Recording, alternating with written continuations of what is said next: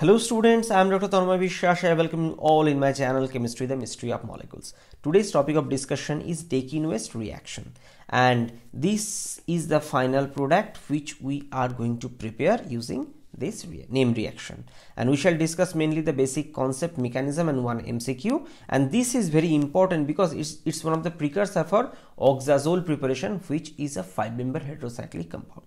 Now, before going to the details, one MCQ in front of you. I request you student, please pause the video, try by yourself and write your answer in the comment box. Don't hesitate because self-evaluation is essential for improvement. So please try. Now, let's come to the main topic, that is Dakin-West reaction. So this is, you can consider this is the final product which you can consider it's an analogous of 1,4-dicarbonyl compound. There is a difference because this is a NH group, but it's analogous you may consider, and these 1,4-dicarbonyl compounds could be useful for 5-member heterocyclic compound preparation. You can see here this is 1, 2, 3, 4, and in presence of proper condition and removal of one molecule of water, it will ultimately result this 5-member heterocyclic compound, and these are very important compounds. I've already discussed a dedicated lecture on this purpose, so please visit for better understanding if you have any doubt.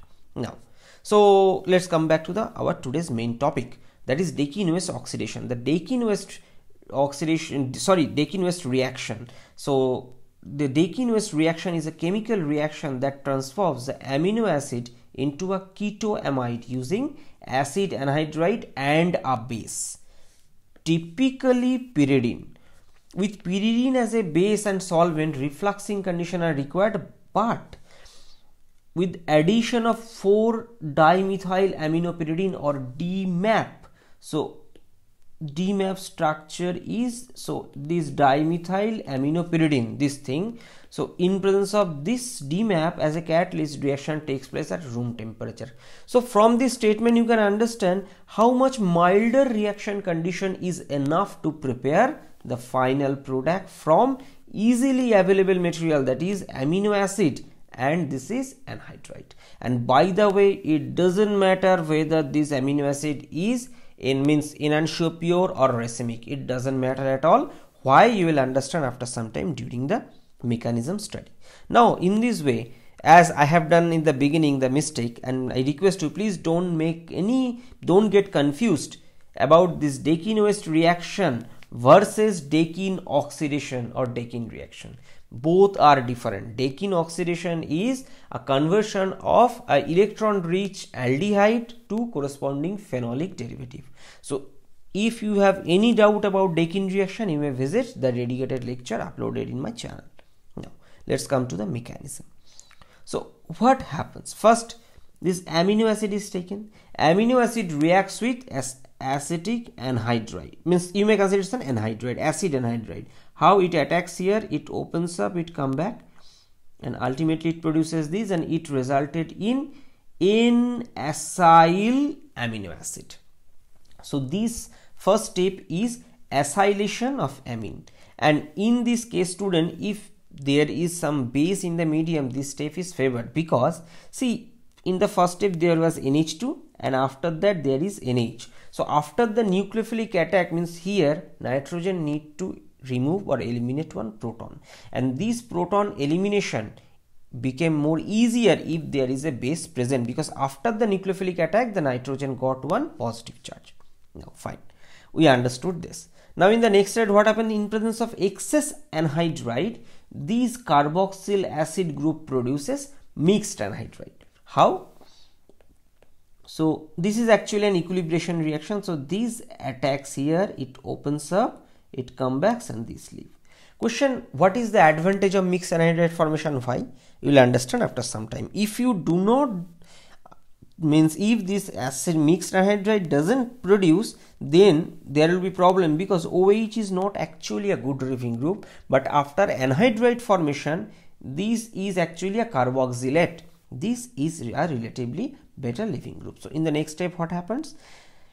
This nitrogen lone pair pushes here, and this oxygen became electron rich. What do I mean by the statement?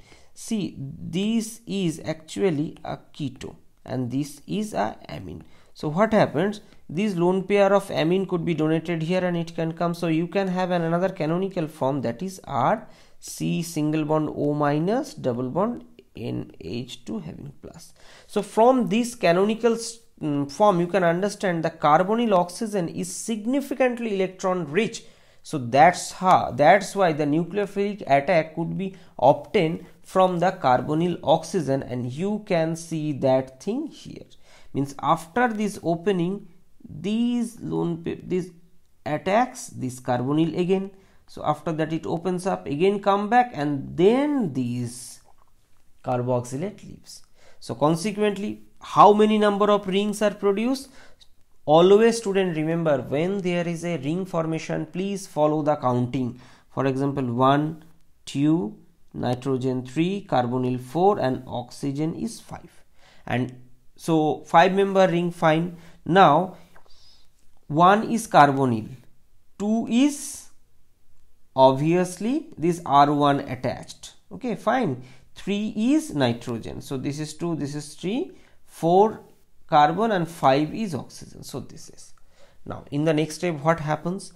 See, there is the role of base again. So what this base does, this base abstract the proton, okay. So if you take relatively stronger base, then reaction will be smooth. For example, pyridine versus dimethyl aminopyridine, because if you look at this dimethyl aminopyridine, these lone pair of nitrogen could be given here, it can come here and it can come here. So from this thing you can understand that the electron density on this pyridine nitrogen, which is acting as a base, is more compared to the simple pyridine molecule itself, okay. So this we understood. In the second step, this base and it will abstract. After this abstraction, what it will be produced? It will produce this carbon ion derivative, and this carbon ion is resonance stabilized. What do I mean? This charge can come here and it can open, so it will produce this derivative. So fine.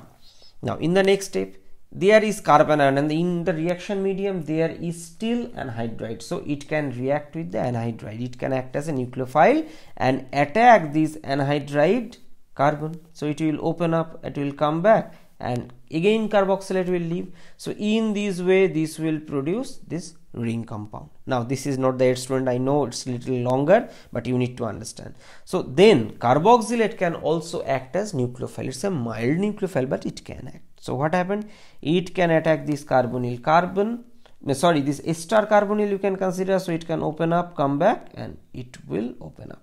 So in this way this product 7 will be produced. Now question, how this part became this amide? It was imine alcohol ester derivative was like that. See, remember student, this carbon oxygen bond means C double bond O is relatively more stable compared to C, means if you check. So in this case, that's why this tautomerization, so this is actually a tautomerization type reaction. So that's how it happens now. And second thing, this means this in the derivative, if you look at, so what happens? It has one side this anhydride, fine, another side amide, fine, and another side there is carbonyl. Now question, which side is maximum active for nucleophilic attack? Obviously student, anhydride, because addition on carbonyl or amide both are reversible, but nucleophilic attack on anhydride, or better you may consider mixed anhydride, is means it is irreversible as it's more facile. So what happened in this step? So nucleophile will attack here, it will open up and cleave, and it will come here. So in this way this will produce one, means this compound, where one side is this amide is intact, another side carbonyl is intact, and another side there is hydroxyl. Why hydroxyl? It is expected that it will be O minus, but after, so in the from the solvent it can, in reaction medium it can abstract the proton and it can form this OH. Now if you look at this molecule little closely, so this is a carboxylic acid, fine, no problem. This is alpha, this is beta. So this is nothing but beta keto acid, and we know that beta keto acid undergo facile decarboxylation in presence of slight amount of heat. Okay, so this is a entropically favorable phenomena. I have already discussed in a dedicated lecture. You may visit for better understanding. Now, so we understood that this carboxylic acid will undergo decarboxylation, means here my CO2 will be eliminated, and this hydrogen you can expect that it will be shifted from here. So this is the R1 attached to this amide one side, and another side is carbonyl, and where is the hydrogen, student? There is the hydrogen. Now if you look at this molecule, this is a 1,4-dicarbonyl type, where only exception is this NH, it's produced. So in this way the final product is produced. Now what is the application? As I told, it's useful for oxazole preparation. What happens? This reacts, means actually it undergo dehydration, and ultimately is produced this molecule oxazole. For a pretty easier understanding, you can consider one oxygen from here and two hydrogen from either here and here. So these three eliminates as water. Okay, and in this case please remember this molecule is aromatic. So that's the driving force. So this will result in this oxazole preparation. I shall discuss about this method in the subsequent video. So from this thing we can understand we can prepare oxazole from this method. Now in conclusion, what you have learned, acetic anhydride is actually a good electrophilic reagent, and primary amine is a relatively good nucleophile, and 1,4-dicarbonyl compounds undergo dehydration followed by and cyclization, resulting 5-member heterocyclic compound. Now amide oxygen is more electron rich than keto oxygen. Why? I have explained the resonance. Aromaticity is the driving force for this oxazole preparation or this heterocyclic compound preparation. And another most important thing, racemic amino acid could easily be used as synthon for this reaction. Now let's come to our MCQ. So what is the product? Actually student, it's a difficult problem, I agree. So the answer of this question is option D. Now question how? Let's see the mechanism. So what happened? N-methyl imidazole is given. So we know imidazoles are significantly higher nucleophile. So these lone pair on this nitrogen of N-methyl imidazole will attack here. It will open up, come back, and it will leave. So in this way it will produce this carboxylate, or you may consider in this case acetate, since acetic anhydride is taken, and along with that this imidazole derivative of, you may consider this carbonyl, or you can consider it's an activated amide type, carbon nitrogen bond is there, but still it's a good leaving group. Now we shall discuss that thing later on. And by the way, there is a concept nucleophilic catalyst for ester hydrolysis. You may visit for better understanding about this concept. Now in the next step, so previously there was a carboxylic acid. So in presence of acidic anhydride it can produce and mixed anhydride. So this is the mixed anhydride. Now in the next step, so in the next step this mixed anhydride can undergo, means you may consider enolization. Now question may come why. So if you look at the structure of this molecule, this is this is the enol. So this and here O.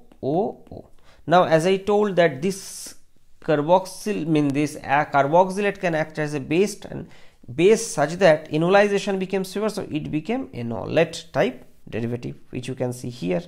So from enol to enolate. Now in the next phase these enolate can act as a nucleophile. By the way, why this enolate is produced, what is the specific thing? See, this molecule is completely conjugated right now, this benzene with this carbonyl, with oxygen, with carbonyl. So it's an extended conjugation, and we know conjugation means stabilization. So that's the driving force for this enolate preparation. Conjugation increases. So it can act as a nucleophile from carbon side, because carbon is more softer. And what it does, these negative charge will attack here, and after that it will open up, come back, and it will leave. Question, why this leaves? Because it is a neutral molecule, means imidazole. So in this way, okay, first this addition, in the second this leaves. So after leaving, what it produces? In this way it produces, this is the pH, this is the carbonyl, here this is, it's actually a mixed anhydride, this part, and other part, that is, this is CH3. Fine. Now next step is the workup. So workup means we know that anhydride undergo this hydrolysis to produce the corresponding acid. So what it will produce? This is pH, double bond O, OH, and here there is a ketomethyl. Now if you look at this molecule, this is also a alpha beta keto acid, and we know beta keto acid undergo facile decarboxylation. So after facile decarboxylation, what it will result? It will result this pH, you can see this corner, this is the product. Okay, means the option D is the product. Now if such question given in your exam, I suggest you student, these are tricky question, so it is better to go stepwise, and if you think that you do not have enough time, it is better to skip such question and try some easier if you have, otherwise you may go through. And best way is learn as much as possible. So this is the end of the discussion. Thanks for watching. If you consider my channel worthy, means my content, then please help this channel to grow, and if possible please visit my another channel, Climate and Chemistry, where I upload global warming and climate change related videos. Stay happy, stay blessed. See you in my next video. Bye bye.